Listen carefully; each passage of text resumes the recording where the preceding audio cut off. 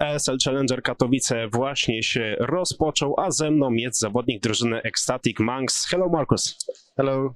Nice to meet you.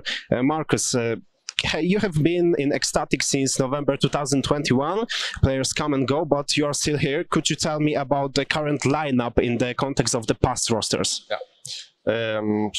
Yes, I've been here for a long time. I enjoy being a part of the organization and also the rosters I've been part of. I would say our previous roster, the international roster with Bird from Sky, Fascia, Dafu and Wolfie/Cello, was a little bit different from this one because I think we had more experience on that team. And we had played together for a very long time at that point, like towards the end. But with this new roster, I have a lot of young and hungry players. I transitioned into IGL, so I'm also developing. And yeah, we're also Danish, so a bit more comfortable with the communication. But overall, I'm pretty happy with this roster right now, and yeah. Yeah, FORZE was a tough rival. How did the match look like from your perspective? So we played FORZE. Yeah, we are kind of rivals at this point. We played them a lot, and it's a bit back and forward. I would say that they have the upper hand most of the time. I think they're a really good team, and I think they are really strong against us. I think we played pretty well this match, but when we got on the T side, we could not find the momentum. We didn't win a pistol round, and we lost all the important clutch rounds. So yeah, that's it. Yeah, you're in Group B. That's a kind of tough group. Only two teams can advance. And you will play against Pain or 9Z. What rival would you rather pick? I don't have any preference towards those two teams because they're both South American, and I think they're both pretty good teams.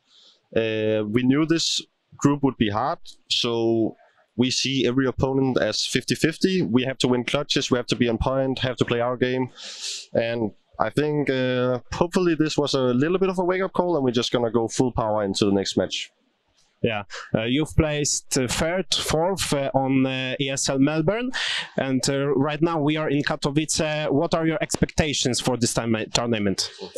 I think we as a team want to go out of groups. We know this is a very hard group, but that's kind of our expectations. Going into playoffs, everything can happen, but I think we have a lot of 50-50 matches in this group, and I think we need to be able to win like in even matches. Yeah, this is one of the last tournaments in Counter-Strike. Counter-Strike 2 is coming. So I have a question. Do you have access to limited beta? Yeah, I have access to the beta. I don't play it a lot. I only played those two. I only focus on CSGO right now, and I want to like do what we can in CSGO. So yeah. How do you view the new version of CS as a pro player? I'm very excited. I think first of all the visuals are very good, but also new competitive edge with the smokes and with the loadout and everything like that. I think it's pretty nice.